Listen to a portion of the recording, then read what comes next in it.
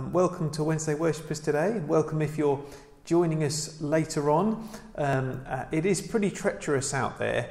It's all right by car, but I slipped over just outside my house this morning. You can see the little plaster on my hand. That was yes, it's just a bit of black ice outside our house.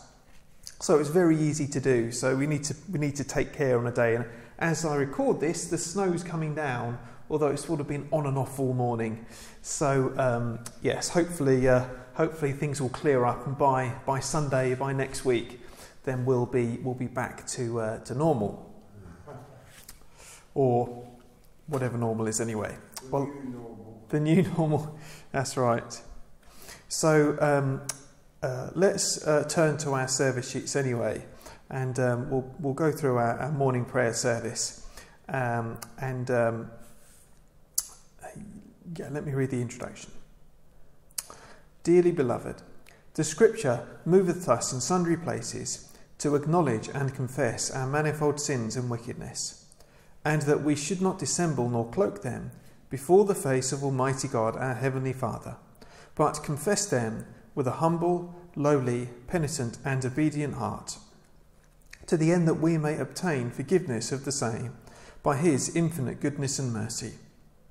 And although we ought at all times humbly to acknowledge our sins before God, yet ought we most chiefly so to do when we assemble and meet together, to render thanks for the great benefits that we have received at His hands, to set forth His most worthy praise, to hear His most holy word, and to ask those things which are requisite and necessary, as well for the body as the soul. Wherefore I pray and beseech you, as many as are here present, to accompany me with a pure heart and humble voice unto the throne of the heavenly grace, saying, Almighty and most merciful Father, we have erred and strayed from thy ways like lost sheep. We have followed too much the devices and desires of our own hearts. We have offended against thy holy laws. We have left undone those things which we ought to have done, and we have done those things which we ought not to have done, and there is no health in us. But thou, O Lord, have mercy upon us, miserable offenders. Spare thou them, O God, which confess their faults. Restore thou them that are penitent, according to thy promises declared unto mankind, in Christ Jesus our Lord. And grant, O most merciful Father, for his sake, that we may hereafter live a godly, righteous and sober life, to the glory of thy holy name. Amen. Almighty God, the Father of our Lord Jesus Christ, who desireth not the death of a sinner, but rather that he may turn from his wickedness and live, and hath given power and commandment to his ministers, to declare and pronounce to his people, being penitent, the absolution and remission of their sins. He pardoneth and absolveth all them that truly repent, and unfeignedly believe his holy gospel. Wherefore let us beseech him to grant us true repentance and his Holy Spirit, that those things may please him which we do at this present, and that the rest of our life hereafter may be pure and holy, so that at the last we may come to his eternal joy, through Jesus Christ our Lord. And let's pray as the Lord Jesus taught us to pray. Our Father, which art in heaven, hallowed be thy name. Thy kingdom come, thy will be done, in earth as it is in heaven. Give us this day our daily bread, and forgive us our trespasses, as we forgive them that trespass against us. And lead us not into temptation, but deliver us from evil. For thine is the kingdom, the power and the glory, for ever and ever. Amen. O Lord, open thou our lips, and our mouth shall show forth thy praise. O God, make speed to save us. O Lord, make haste to help us. Glory be to the Father, and to the Son, and to the Holy Ghost, as it was in the beginning, is now, and ever shall be, world without end. Amen. Praise ye the Lord. The Lord's name be praised. Psalm 95, the psalm that we have as part of our service today. We'll have, in a few moments, we'll have our psalm for today, but as we always have, we'll include Psalm 95. And why don't we say this all the way through, Psalm 95. O come, let us sing unto the Lord. Let us heartily rejoice in the strength of our salvation. Let us come before his presence with thanksgiving, and show ourselves glad in him with psalms. For the Lord is a great God, and a great King above all gods. In his hand are all the corners of the earth, and the strength of the hills is his also. The sea is his, and he made it, and his hands prepared the dry land. O come, let us worship and fall down, and kneel before the Lord our Maker. For he is the Lord our God, and we are the people of his pasture, and the sheep of his hand. Today, if ye will hear his voice, harden not your hearts, as in the provocation, and as in the day of temptation in the wilderness, when your fathers tempted me, proved me, and saw my works. 40 years long was I grieved with this generation, and said, It is a people that do err in their hearts, for they have not known my ways. Unto whom I swear in my wrath, that they should not enter into my rest. Glory be to the Father, and to the Son, and to the Holy Ghost, as it was in the beginning, is now, and ever shall be, world without end. Amen. Well, our psalm for today is Psalm 54, which is on page 575 of the Church Bibles. So that's Psalm 54, and it's on page 575 if you want to follow along in the Church Bibles.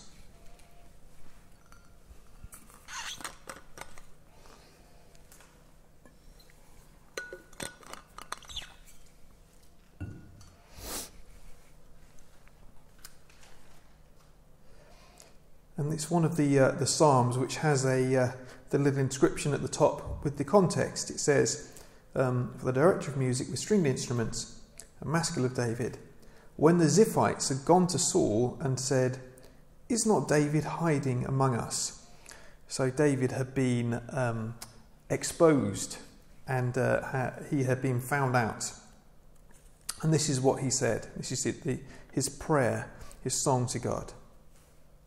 Save me, O God, by your name. Vindicate me by your might. Hear my prayer, O God. Listen to the words of my mouth. Arrogant foes are attacking me. Ruthless people are trying to kill me. Do take a service sheet and a Bible from the back there on the seat. People without regard for God. Surely God is my help. The Lord is the one who sustains me. Let evil recoil on those who slander me. In your faithfulness destroy them. I will sacrifice a freewill offering to you. I will praise your name, Lord, for it is good. You have delivered me from all my troubles, and my eyes have looked in triumph on my foes. This is the word of the Lord. Thanks be to God. Psalm 54, a lovely psalm expressing our confidence that God is our helper, and that actually those who may slander or those who do not treat us well will not be victorious in the end, and that it's good to remember that God will have the victory. Well, if we turn back to our service sheets, and we're going to say together the Te Deum Laudamus. I'm never quite sure whether that's Laudamus or Laudamus, but anyway, it's a hymn of praise to God, and that's what it is. And although at the moment we can't sing, we can speak our praises to God, and this is full of praise. And so let's say together: We praise thee, O God. We acknowledge thee to be the Lord. All the earth doth worship thee, the Father everlasting. To thee all angels cry aloud, the heavens and all the powers therein. To thee cherubim and seraphim continually do cry, Holy, holy, holy, Lord God of Sabaoth. Heaven and earth are full of the majesty of thy glory. The glorious company of the apostles praise thee. The goodly fellowship of the prophets praise thee. The noble army of martyrs praise thee. The holy church throughout all the world doth acknowledge thee, the Father of an infinite majesty, thine honourable, true and only Son, also the Holy Ghost, the Comforter. Thou art the King of glory, O Christ. Thou art the everlasting Son of the Father. When thou tookest upon thee to deliver man, thou didst not abhor the Virgin's womb. When thou hadst overcome the sharpness of death, thou didst open the kingdom of heaven to all believers. Thou sittest at the right hand of God, in the glory of the Father. We believe that thou shalt come to be our judge. We therefore pray thee, help thy servants, whom thou hast redeemed with thy precious blood. Make them to be numbered with thy saints in glory everlasting. O Lord, save thy people and bless thine heritage. Govern them and lift them up forever. Day by day we magnify thee, and we worship thy name, ever world without end. Vouchsafe, O Lord, to keep us this day without sin. O Lord, have mercy upon us, have mercy upon us. O Lord, let thy mercy lighten upon us, as our trust is in thee. O Lord, in thee have I trusted, let me never be confounded. And those are wonderful words, which are as good as any of the hymns that we sing. Well, there we go. We're going to have our Bible reading now, and we're going to look at John chapter 6, verses 1 to 15. So if you'd like to follow that in the church Bible, I'll tell you the page number in just a second.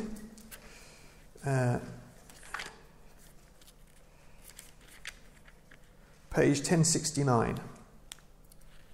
Page 1069. So we are working our way through, during these first few months of the year, first few weeks of the year, we're working our way through John's Gospel. And in particular, we are looking at the 7 signs in John's Gospel. And this is sign number 4. And we're going to be thinking about this briefly after the reading. But let's take a moment to read it first. Sometime after this, Jesus crossed to the far shore of the Sea of Galilee, that is, the Sea of Tiberias. And a great crowd of people followed him, because they saw the signs he had performed by healing those who were ill. Then Jesus went up on a mountainside and sat down with his disciples. The Jewish Passover festival was near. When Jesus looked up and saw a great crowd coming towards him, he said to Philip, "Where shall we buy bread for these people to eat?" He asked this only to test him, for he already had in mind what he was going to do. Philip answered him, "It would take more than half a year's wages to buy enough bread for each one to have a bite." Another of his disciples, Andrew, Simon Peter's brother, spoke up. "Here is a boy with 5 small barley loaves and 2 small fish. But how far will they go among so many?" Jesus said, "Make the people sit down." There was plenty of grass in that place, and they sat down. About 5,000 men were there. Jesus then took the loaves, gave thanks, and distributed to those who were seated as much as they wanted. He did the same with the fish. When they all had enough to eat, he said to his disciples, "Gather the pieces that are left over. Let nothing be wasted." So they gathered them and filled 12 baskets with the pieces of the 5 barley loaves left over by those who had eaten. After the people saw the sign Jesus performed, they began to say, Surely this is the prophet who is to come into the world." Jesus, knowing that they intended to come and make him king by force, withdrew again to a mountain by himself. This is the word of the Lord. Thanks be to God.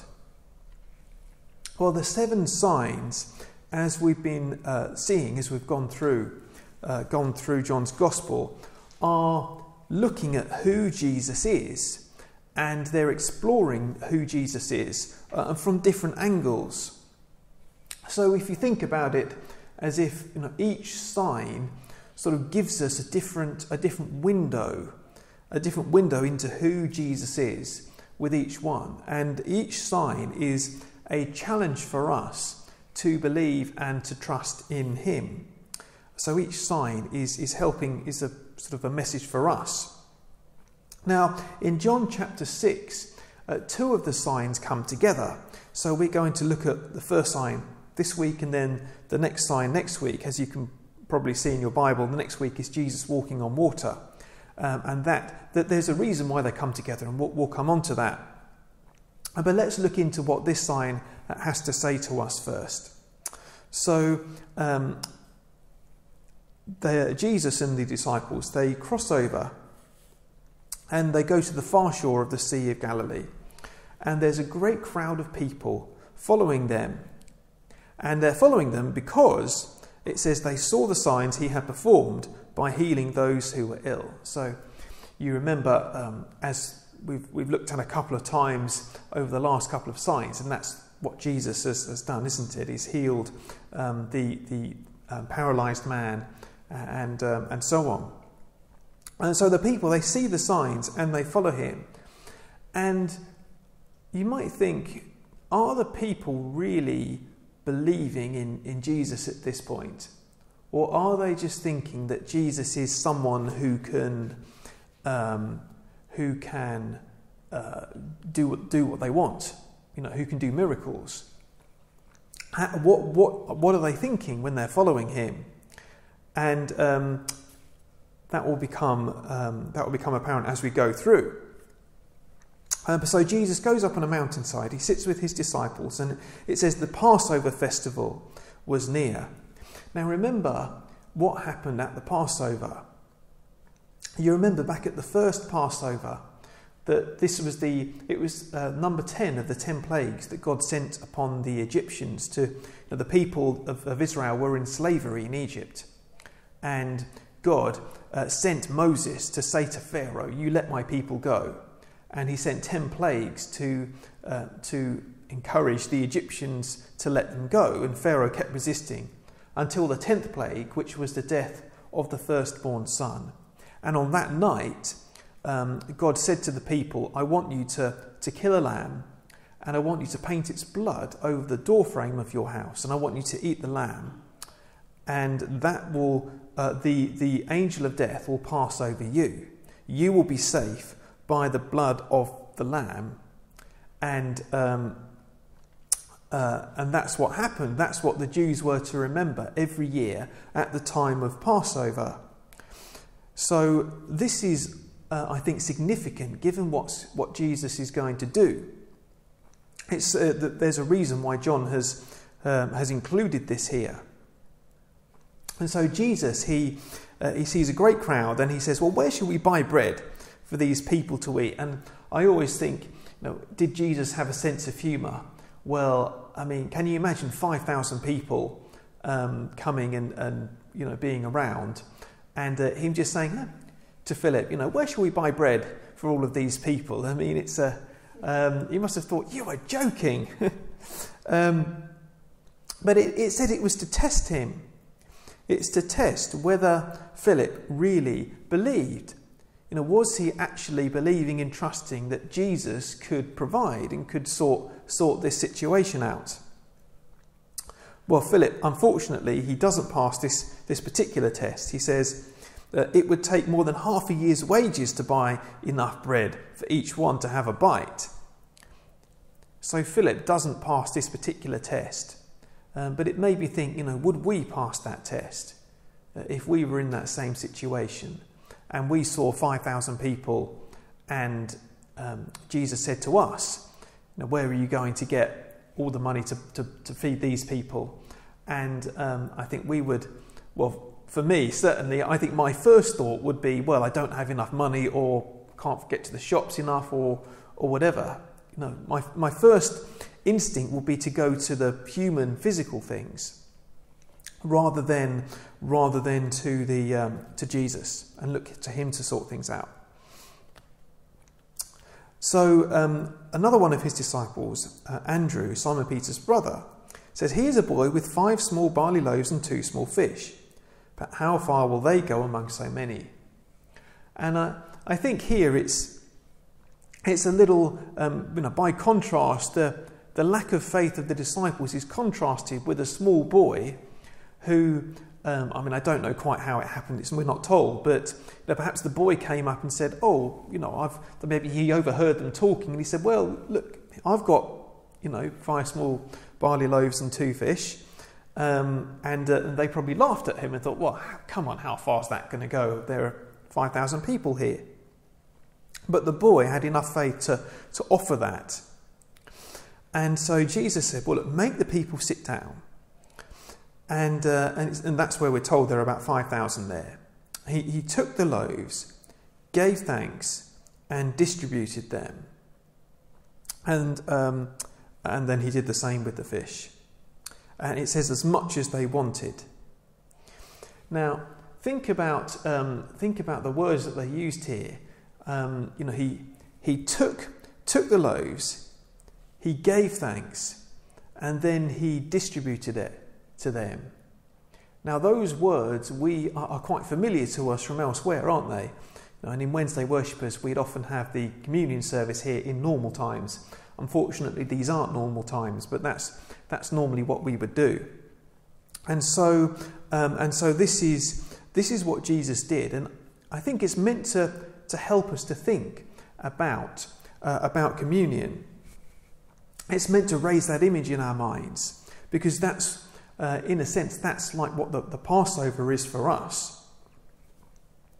And so all the people had enough to eat. And he said, "Gather everything left over and let nothing be wasted." So in the original Passover, God had said to each household, "Take a lamb for your household." He said that it's just to be enough, and anything that you do not eat is to be burnt. Don't save it, but it's just meant to represent one lamb is enough for you and for all the people. And so there was to be nothing left over.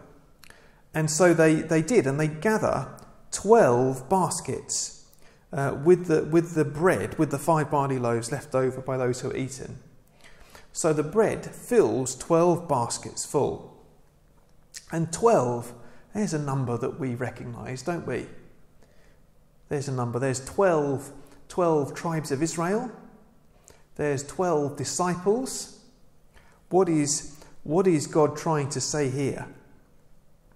And this number, I believe, is meant to say something to us, which is that God is gathering a new people.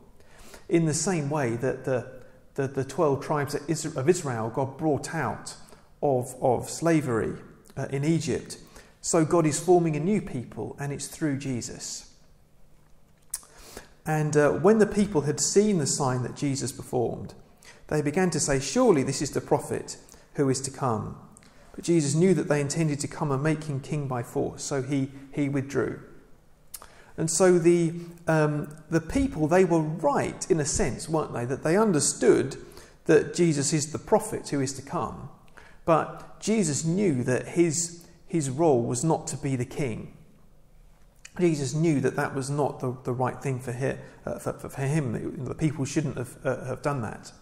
So Jesus escapes. So they get some things right and some things wrong. But Jesus, he knew that he had a mission, and he had to accomplish that in order to fulfill the things that we've been talking about. So let's draw a few threads together as we come to the end of this passage. God is building his people. You think about what happened to the ancient Israelites coming out of Egypt and coming into the promised land the Passover and all of that, that's like a picture of what Jesus does.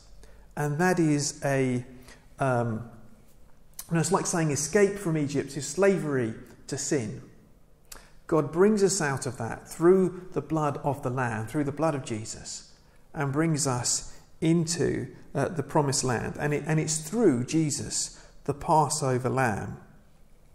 So God accomplishes in us all of these things through Jesus. But it's not just a sort of spiritual thing. It's not just salvation. It's not just a forgiveness of sins. But it is a physical thing as well. And that Jesus does provide for our physical needs as well as spiritual. I was thinking a little bit of Philippians chapter 4 verse 19. And my God will meet all your needs according to the riches of his glory in Christ Jesus. So God does provide for our physical needs as well as our spiritual ones. And think of what Jesus said, seek ye first the kingdom of God, and all these things shall be added unto you. And I think this is the question that I'd just like to finish with, which is that do we see both our spiritual need and our physical need? Because I think a lot of people see their physical need very clearly, and we focus on that, but we ignore the spiritual need bit. But actually Jesus, he is the one who's capable of providing for our physical need. And perhaps what we need to do is to look instead more to our spiritual need, come to Jesus for forgiveness and for the transforming power by the Holy Spirit. And then our physical needs will follow. And Jesus can provide. He can provide for our spiritual needs, he can provide for our physical needs. But the most important of those is the spiritual. And that's what we need to look to him for. Well, let's take a moment to pray as we close and ask God to help us. Heavenly Father, we pray that you would help us to see our spiritual need as well as our physical, and to see how important it is to come to Jesus and to receive forgiveness and transformation through Christ. We pray that you would help us to trust you in every way, both spiritual and physical, and walk with you this day and every day. In Jesus' name, amen. Well, we're going to say our Benedictus now, back on the service sheets. The Benedictus, the lovely part of Luke's Gospel, which is just the right time of year for it, really, isn't it? We just had this just a few weeks ago, as we were thinking about what happened just after Jesus was born. Now let's say these words all together. Blessed be the Lord God of Israel, for he hath visited and redeemed his people, and hath raised up a mighty salvation for us in the house of his servant David, as he spake by the mouth of his holy prophets, which have been since the world began, that we should be saved from our enemies and from the hands of all that hate us, to perform the mercy promised to our forefathers, and to remember his holy covenant, to perform the oath which he sware to our forefather Abraham, that he would give us, that we, being delivered out of the hands of our enemies, might serve him without fear, in holiness and righteousness before him all the days of our life. And thou, child, shalt be called the prophet of the highest, for thou shalt go before the face of the Lord to prepare his ways, to give knowledge of salvation unto his people, for the remission of their sins, through the tender mercy of our God, whereby the dayspring from on high hath visited us, to give light to them that sit in darkness and in the shadow of death, and to guide our feet into the way of peace. Glory be to the Father, and to the Son, and to the Holy Ghost, as it was in the beginning, is now, and ever shall be, world without end. Amen. And let's say the creed together, the Apostles' Creed. I believe in God, the Father Almighty, maker of heaven and earth, and in Jesus Christ, his only Son, our Lord, who was conceived by the Holy Ghost, born of the Virgin Mary, suffered under Pontius Pilate, was crucified, dead, and buried. He descended into hell.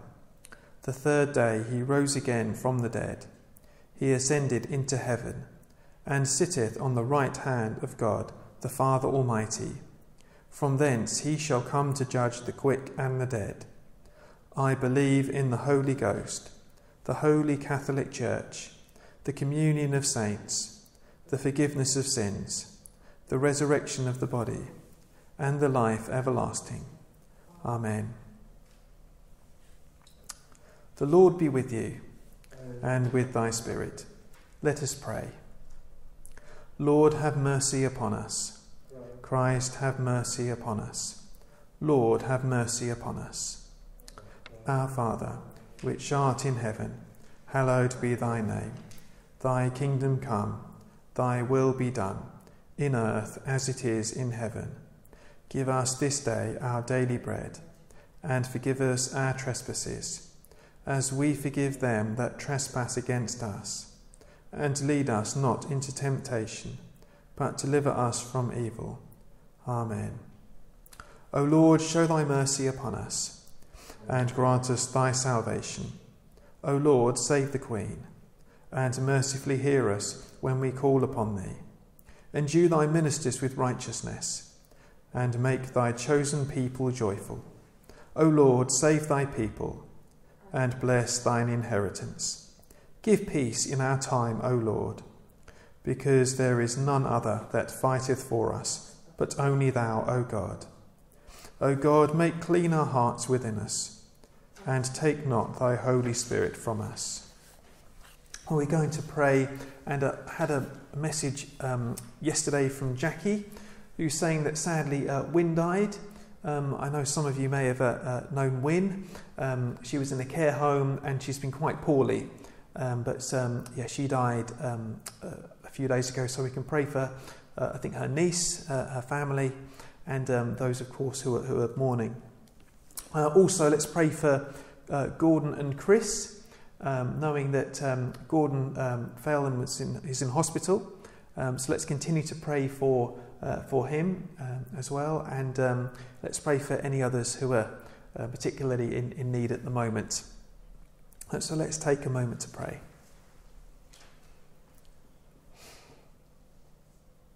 Heavenly Father, we thank you for your goodness, even in the midst of these times.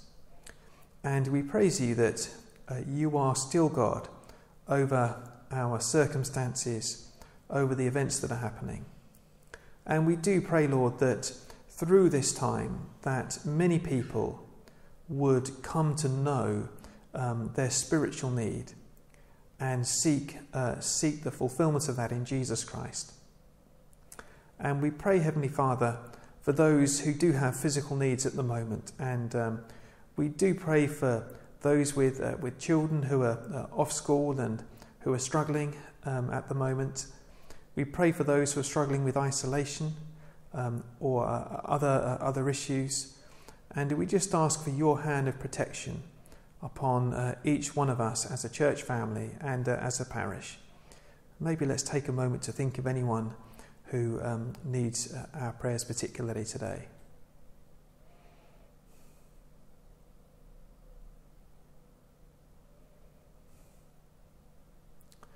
And Lord, we do particularly think of Wynne's friends and family, and Lord, we're sad to hear that she died the other day, but we also know, Lord, that she's in your care and in your hands, and we thank you so much, Lord, that for her membership of the church here, for her friendship. And we do pray that you would be near to those who are grieving at the moment.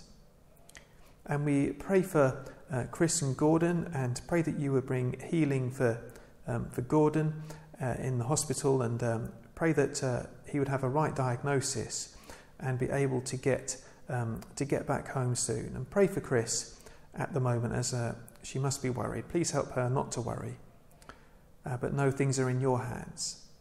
And we pray too, Lord, for Sylvia, and pray that you would be near to her also, with having had the fall the other day, and pray that she would really soon recover and be able to come home.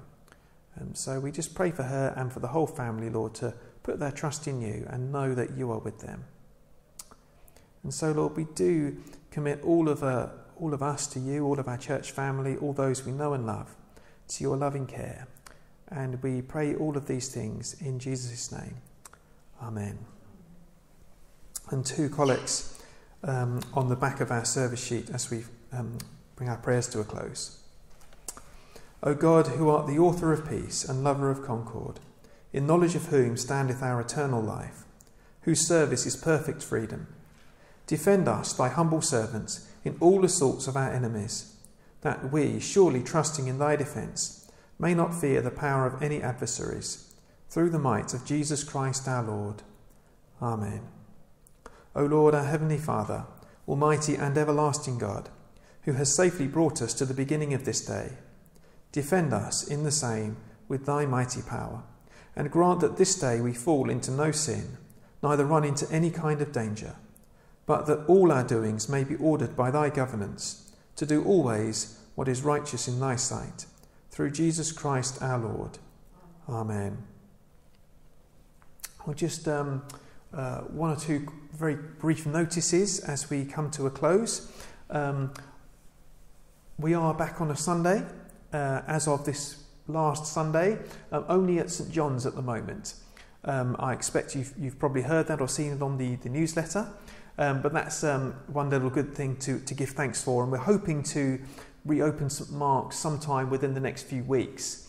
So we just thought that St John's, being the bigger building, is a good place to open first, and then here we can open again when things continue to improve, and it's looking like they're improving quite rapidly at the moment, so that's really good. Something to give thanks for again. I think that's more or less everything for the notices. I didn't even check the birthdays list there, but I don't know if anyone from regular Wednesday worshippers has a birthday this week. I don't think anyone does. Well, there we go. If you've got a birthday, I'm very sorry, but there we go. Happy birthday, if. Well, let's close with our conclusion here on the back of our sheets. And why don't we say all these words together? The grace. The grace of our Lord Jesus Christ, and the love of God, and the fellowship of the Holy Ghost be with us all evermore. Amen. Thanks very much, everyone. Hopefully see you soon.